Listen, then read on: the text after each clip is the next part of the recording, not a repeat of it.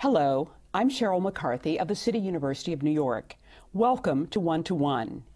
Each week, we address issues of timely and timeless concern with newsmakers and the journalists who report on them, with artists, scientists, educators, social scientists, and government leaders.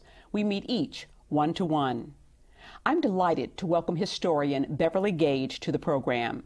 You've read her articles in a host of newspapers and magazines, and some of you may even have studied 20th century American history with her at Yale. But today she's going to tell us about a bombing in the financial district which could have been ripped from today's headlines. It occurred on September 16, 1920. Her book, The Day Wall Street Exploded, America in Its First Age of Terror, has just been published by the Oxford University Press, and it's received rave reviews. Welcome. Thanks, Sheryl. Beverly, why don't you describe the incident that's the subject of your book? Sure. On September 16th, 1920, a horse-drawn cart pulled up alongside the Morgan Bank on Wall Street, and at 12:01, as people were beginning to leave their offices for lunch, it exploded into the lunchtime crowd. It blew out windows throughout the financial district. It was really a pretty massive explosion, shut down the financial markets for the day, and it killed 38 people, and wounded several hundred, and that made it, in its moment, the worst terrorist attack in American history. What made you want to write about it?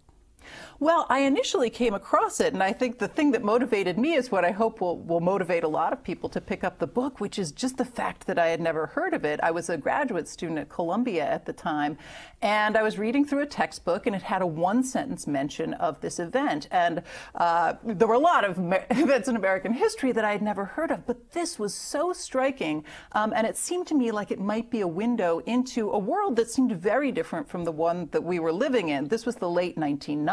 Right. It was the height of the dot-com boom. It was a moment when it seemed like Wall Street could do no wrong, and there was this global consensus about American capitalism and its role in the world. And this just seemed like a great story, and also a window into a time when these questions were a little bit more open and a little bit more contested. And you found that there was a previous period when people were very, very unhappy with Wall Street. That's right. That's right. So part of the book is about this bombing, in particular, about the detective story, the hunt for the perpetrators, which didn't work out so well in the end. But a lot of what the book's trying to do is recapture this moment in the late 19th and early 20th century when you had this massive national debate over Wall Street, over the rise of industrial capitalism, when you had people marching in the streets in favor of J.P. Morgan, against J.P. Morgan, and in which all of these questions were very open. The background for the Wall Street bombing had been laid down many years before it took place by the anarchists, the radical union members, many of whom were immigrants. What was sort of that, what was swirling around at that time? What was it like? Right. Well, the bomb goes off in 1920, and immediately people look at it and they're, of course, shocked and surprised at the level of devastation.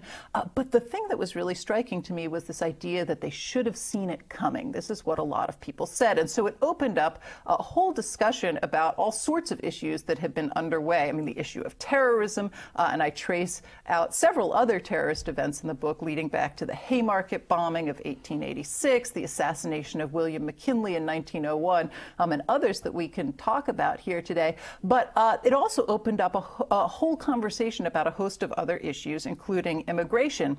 This was a period of massive immigration into the United States, and by 1920, immigration restriction was one of the things that was really being called into question.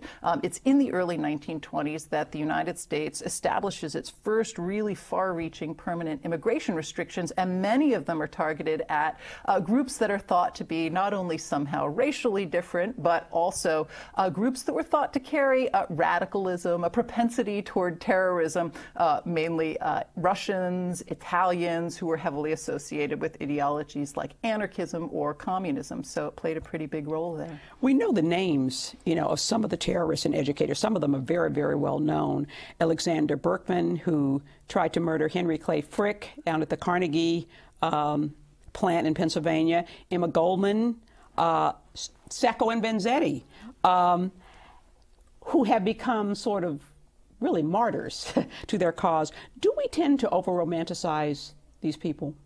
Well, I think there is a tendency of sorts to over-romanticize, Sacco and Vanzetti in particular, though there have been several historians who have pointed out the ways in which kind of the public image of Sacco and Vanzetti as martyrs doesn't always entirely fit the reality of what happened. But one of the things that I really tried to do in the book was to look at figures like Emma Goldman, Alexander Berkman, Sacco and Vanzetti, Big Bill Haywood, the leader of the IWW during this period, and to really talk pretty frankly about what their ideas about violence and terrorism in particular were. Sacco and Vanzetti are probably the most dramatic example because they really were members of a group of Italian anarchists in the United States, mainly in Massachusetts, but in New York and other areas as well, who were actually quite openly committed to the use of certain kinds of terrorism, assassinations and bombings as part of their kind of political program, part of their political campaign. And while Sacco and Vanzetti may not have robbed the paymaster, in Massachusetts,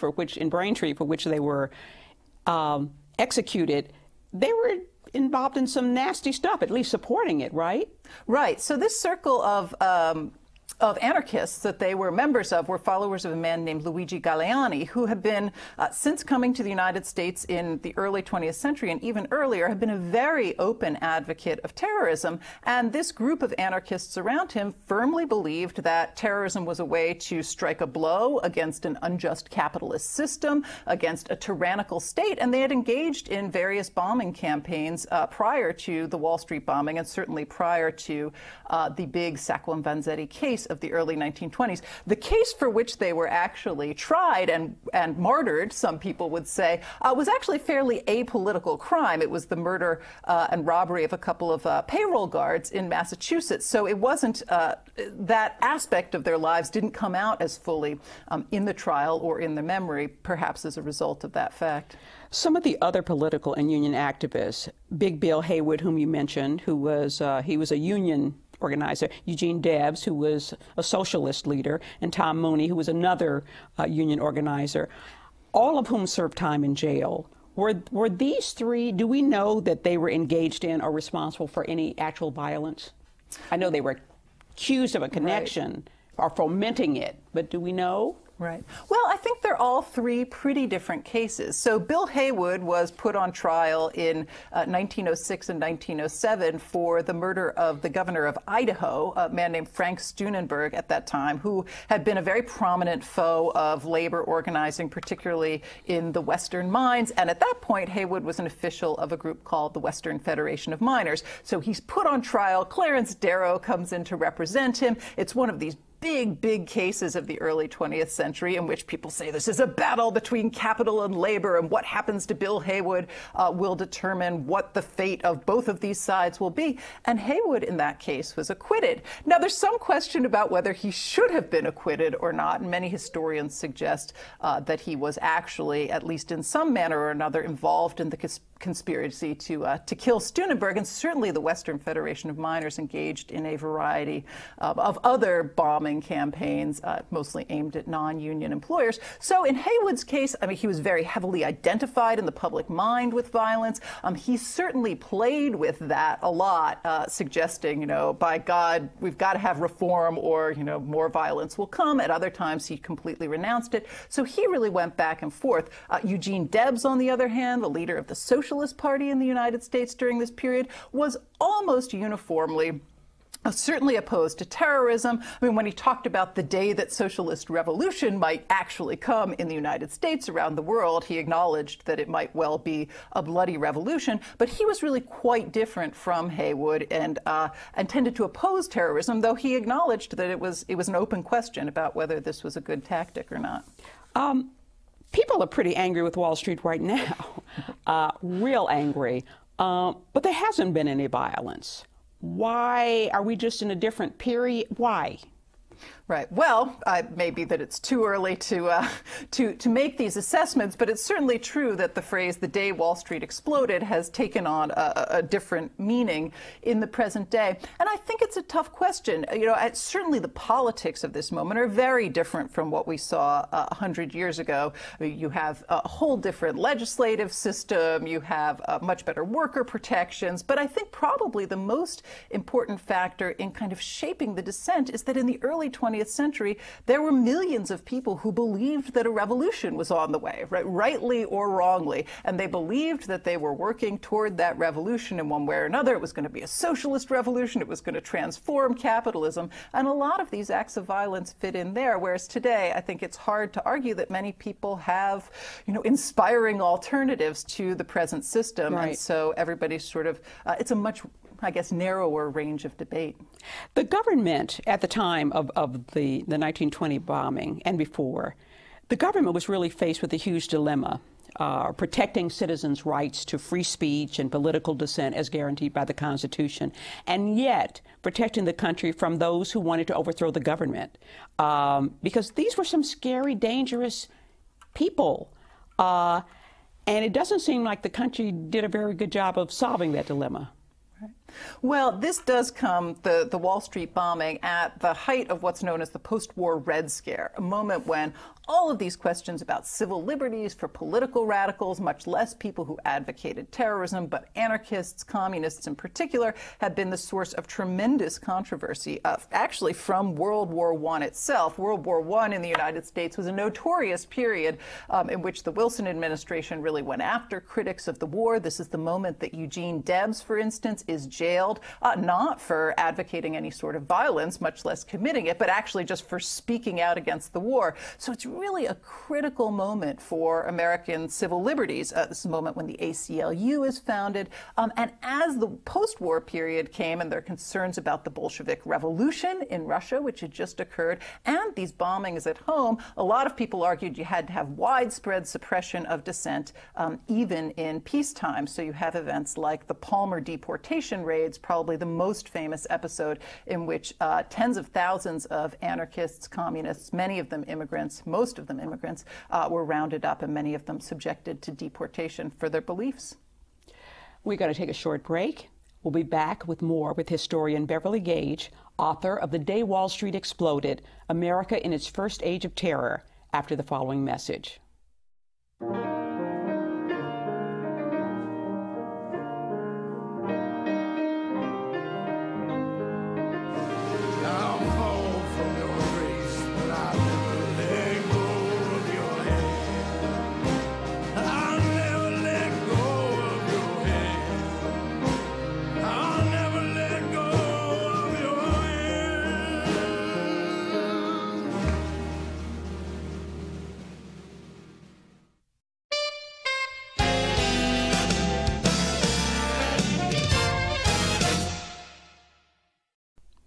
Welcome back to One to One. I'm Sheryl McCarthy of the City University of New York. I'm talking with Beverly Gage, author of The Day Wall Street Exploded, America in its First Age of Terror. Your book is about the violence that was being done to, on Wall Street and directed against political figures. But there was also terrible violence that was of another type that was being committed against the anarchists and the workers. The working conditions were terrible. People doing backbreaking labor that destroyed their health, sometimes their lives, working 14 hours a day, 7 days a week for crummy wages. And when they tried to organize, they were often fired or jailed or physically hurt or killed. Was terrorism the only route left to them to make the country take notice of what was happening to them? Well, this is certainly what advocates of terrorism suggested. And this is a period in which working conditions were often, I think, would be almost unthinkable to people living today and used to the kind of protections that we have in this country as well.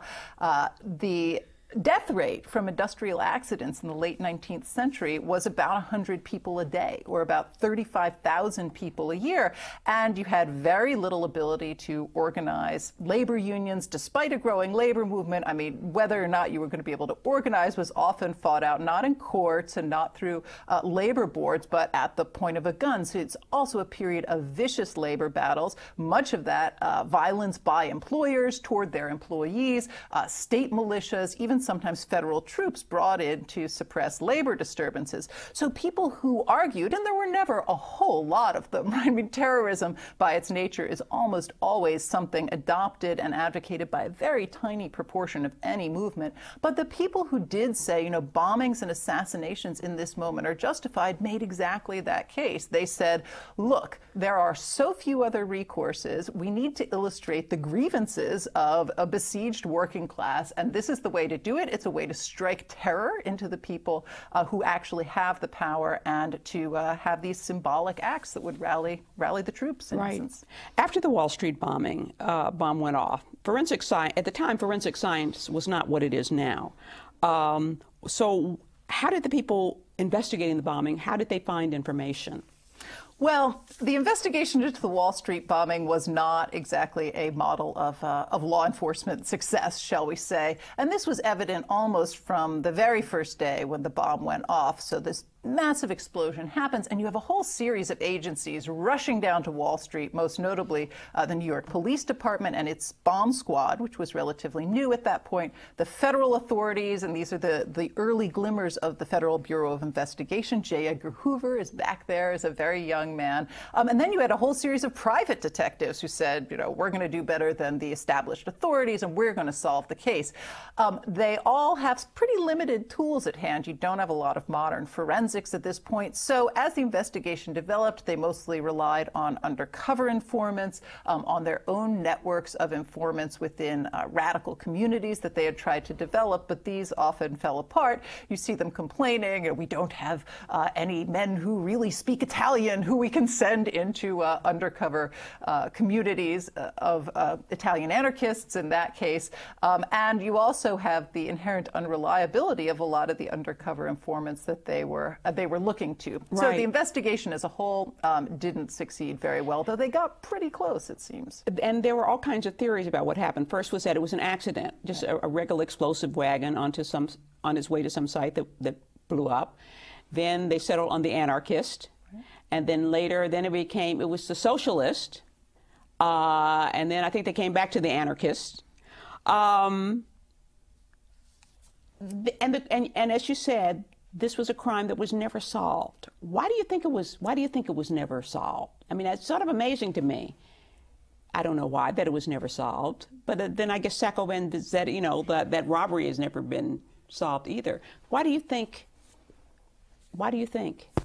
Well, they certainly tried very hard to solve the crime, and you're right. A lot of people said it was an accident. I mean, radicals, anarchists, communists, socialists, many people who were sympathetic with these movements maintained that theory to the end, that this had just been an accident, a dynamite shipment to a construction site that had been trumped up into a terrorist plot. The two main theories, that it was this group of Italian anarchists around Sacco and Vanzetti, or that it had somehow been ordered by Lenin and Trotsky from Moscow, those ended up being the theories that the investigators pursued. I think in part we had a difficult moment between these various agencies, which were not sharing information, in fact were rivals and were trying to outdo each other. I think that really damaged the investigation. I think part of it was all of the chaos and turmoil that had been going on within these movements, who have been subjected to deportation already. People are scattered to the winds, really hard to track people down, even if you thought you had your hands on the guilty party, and the Federal Bureau certainly ran into that. But I think in essence, it was really just a matter of a basic lack of kind of competence and cooperation on the part of law enforcement, combined with a real hesitancy by this moment to charge the wrong people and take them to trial, in the fear that if that happened, you were going to create martyrs, and that would serve as a rallying point. So, do you have your own theory about whether it was a crime or an accident, and about who might have done it? Well, I think the Federal Bureau actually got fairly close as they were looking at the Galliani anarchists. There's a historian named Paul Avrich who unfortunately died a few years ago, but who has been a historian of anarchism. Probably the most prominent historian of anarchism, was a professor at Queens College for many years, who first floated the theory in the early 90s that it had actually been a man named Mario Buda, who was a very close friend of Sacco and Vanzetti's. And Avrich's theory is that he was doing it in retaliation for their their arrest, also as a much more general blow against capitalism and government. And I think that remains the best theory. Buddha's name doesn't come up a lot in the federal files that I looked at. In fact, it doesn't come up at all. But even though this crime is now almost 90 years old, those files still have page after page that have been blacked out by the FBI. So maybe his name's in there. I think by far and away, it's the best scenario that we have, but it's just not definitive at this point. And as I recall, I think, just before Secco and Benzetti were arrested for the robbery, I think the night before they were supposedly running around hiding stuff or collecting stuff from Buddha, that he had allegedly used in some attacks. Do you think this particular subject is especially relevant now that the country is experiencing its economic meltdown? Well, unfortunately, I think that it is. And as I said, when I tell people that I've written a book called The Day Wall Street Exploded, they actually think I'm talking about last September, not September of 1920. Right.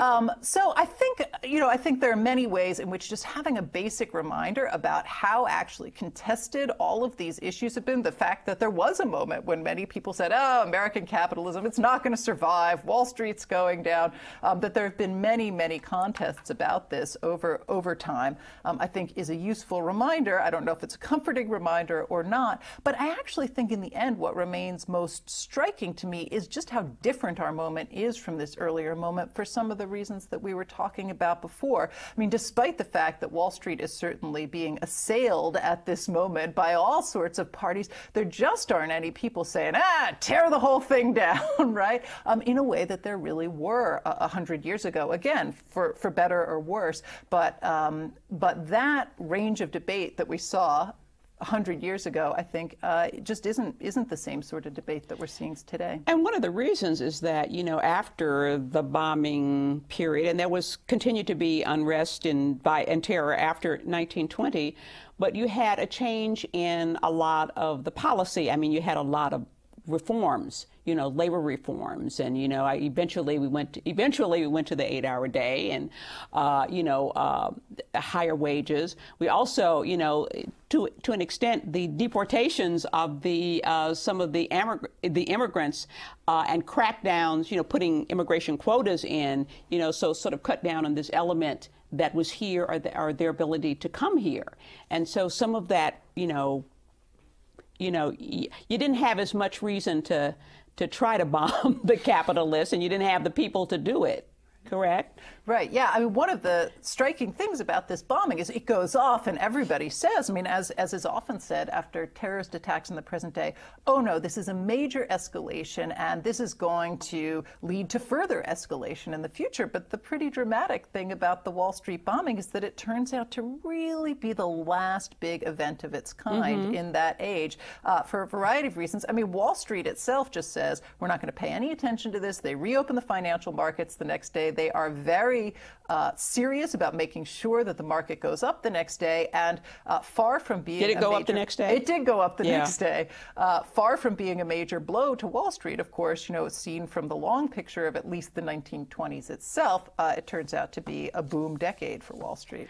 From your students at Yale, what kind of emotions do you hear? Anger, fear, disgust?